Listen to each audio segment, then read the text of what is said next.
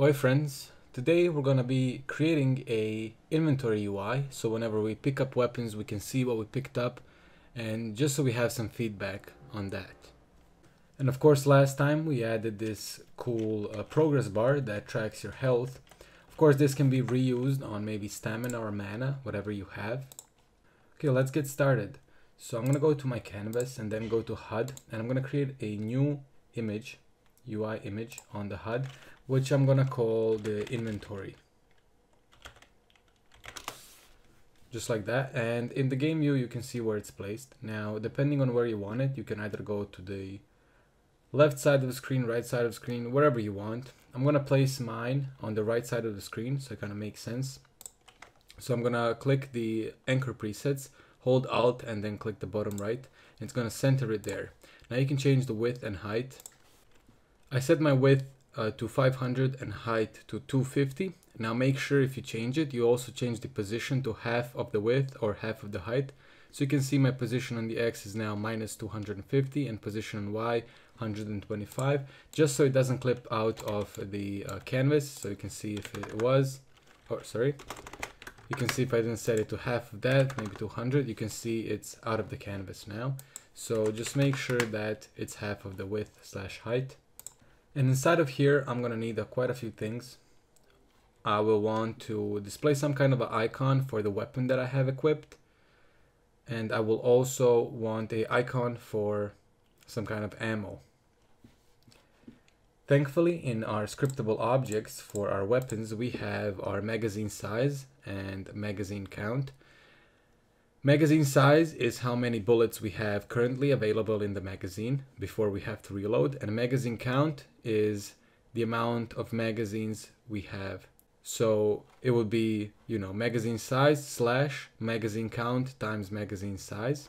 If it doesn't make sense now, you'll see later how it makes sense.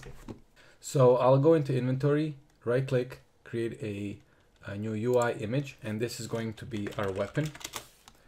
And in here, we're gonna need a few things. Of course, I'm gonna want a image for the icon. So I'm gonna call this one icon.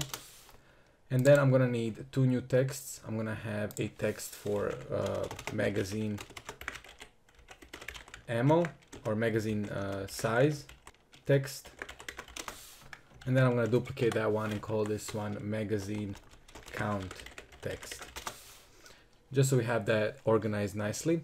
First I'll go to my inventory, and I don't want to have to look at this white square all the time. So for now I'll just set the alpha to about 40, just so we know where it is, but we don't have to look at it.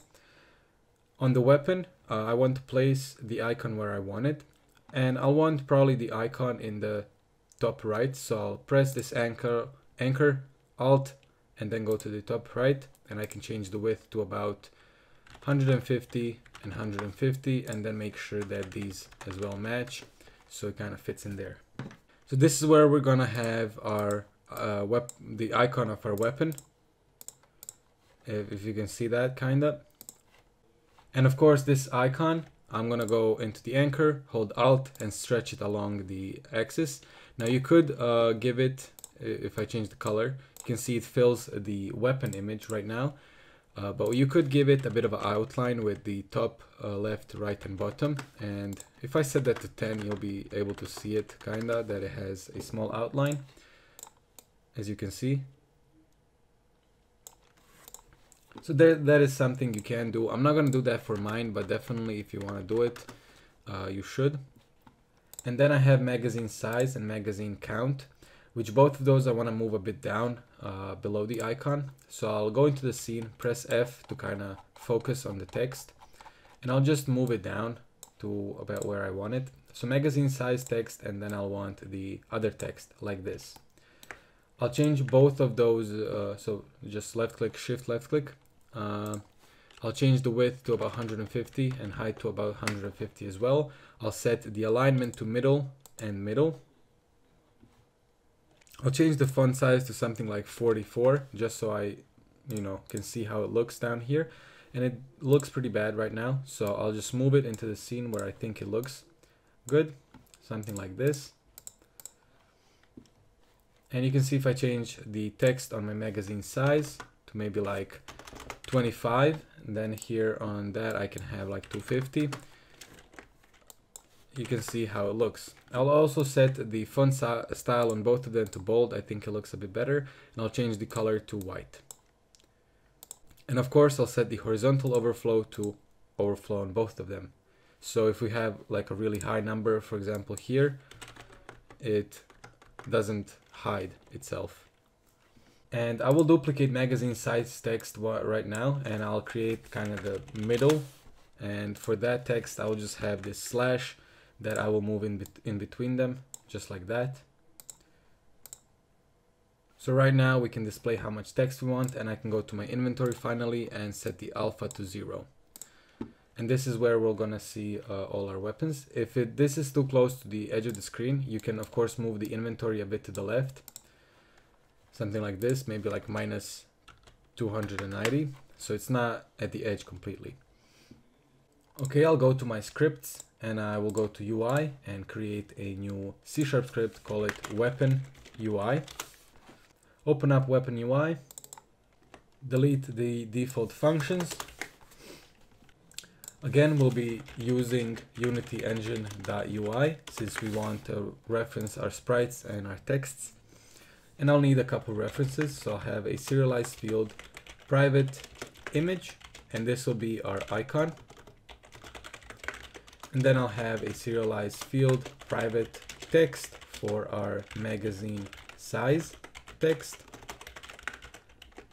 And you can do this by just getting to the end of the line and pressing Ctrl D to duplicate it, and this will be magazine count text. So now we have all our variables that we want to change at one point. Let's go ahead and create a public void for update info.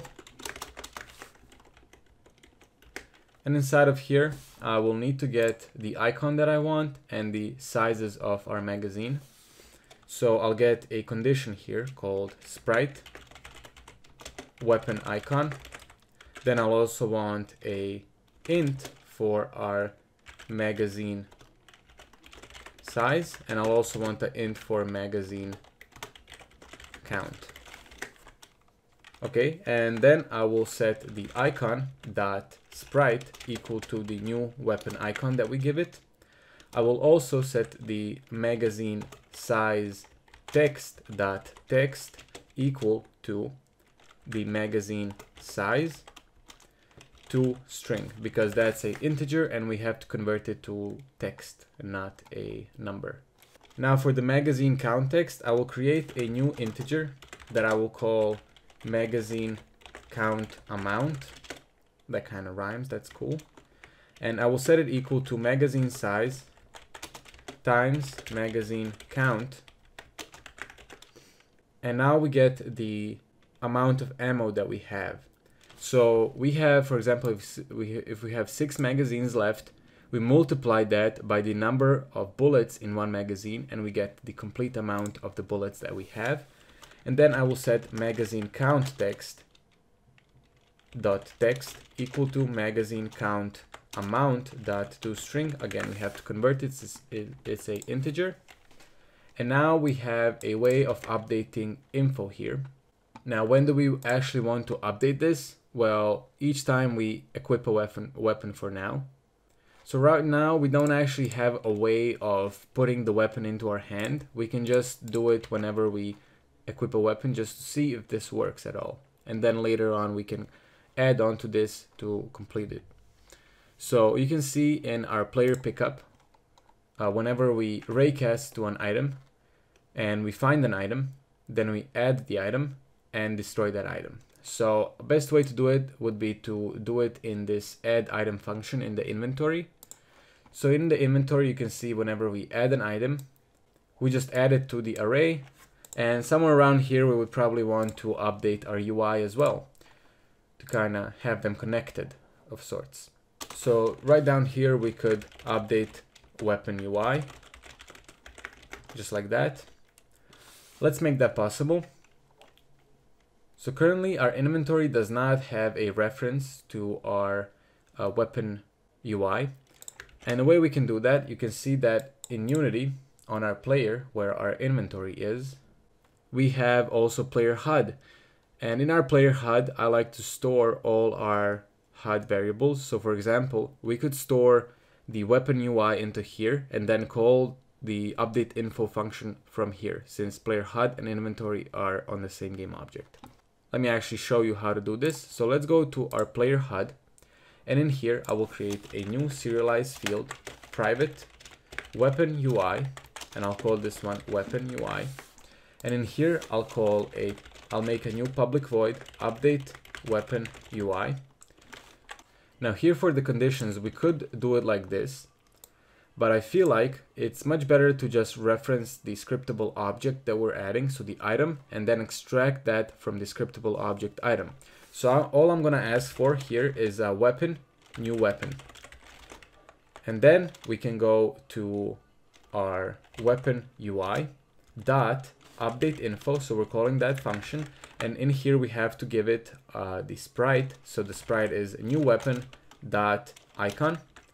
Then we need to give it the magazine size, which is new weapon dot magazine size, and we also need to give it the magazine count, well, new weapon and then dot magazine count, and then everything else is going to get calculated in our update info function. In Unity, we'll go to our weapon UI that we created, attach our weapon UI script, attach the icon, attach the magazine size text, and attach the magazine count text. And now they can all get updated. And on our player HUD, we can just drag the weapon object as that. You could create a prefab from this, but I don't feel like it's necessary. We're only gonna have one of these. Make sure you go to your icon and change the color back to white. It's gonna look a lot better. And now all we have to do is call this update weapon UI from the player HUD whenever we pick up an item. So let's go to our inventory. Let's get a reference to our player HUD. So I'll create a new private player HUD. I'll call it HUD. And I can do that in start here. So what I'm going to do is just say HUD is equal to get component player HUD. So this is going to go onto our player object and find the player HUD that we want. And as always, I'm just going to create a new private void get references. And in here, I'm just going to copy paste this and call that. I think it's much cleaner. So our get references, I'm pretty much doing the same thing. It's just a lot cleaner to look at it like this. So we get references and initialize variables. And whenever we need to update weapon UI, I'll just go ahead and say HUD dot update weapon UI, and I need to give it the item that we're gonna pick up, which we already have in our add item right here as new item. So I'll just give it new item. Okay, let's see how that looks. So if you followed correctly, everything should be set up. I'm gonna click play. And whenever I go and pick up a weapon, for example, our AK, you can see AK gets added. Our ammo is updated. If I pick up my sniper, you can see it also updates.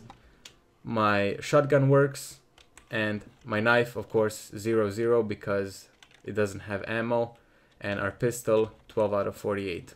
One last thing, you can go to your weapon here, weapon UI, and you can change the weapon color to alpha 0. So now whenever you pick up an item, you're not gonna have this white box outside of it. Maybe you do want that, but I don't.